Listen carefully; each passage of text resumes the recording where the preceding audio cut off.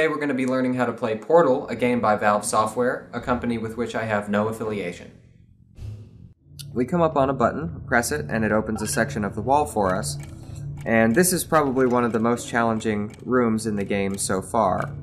We've got a Powerball dispenser that's rotating on one side of the room, and turrets on elevators all over the room.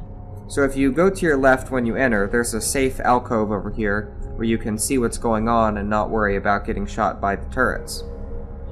All of these turrets are going to need to be disabled though before we can do what we really need to do in this test chamber.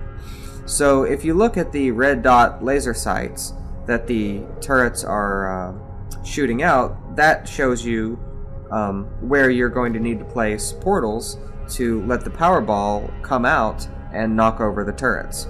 And the black splotches on the wall, of course, show you where the Powerballs will go in.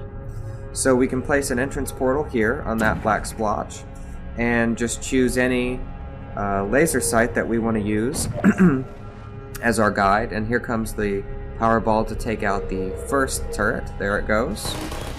And we want to repeat this process for all the turrets.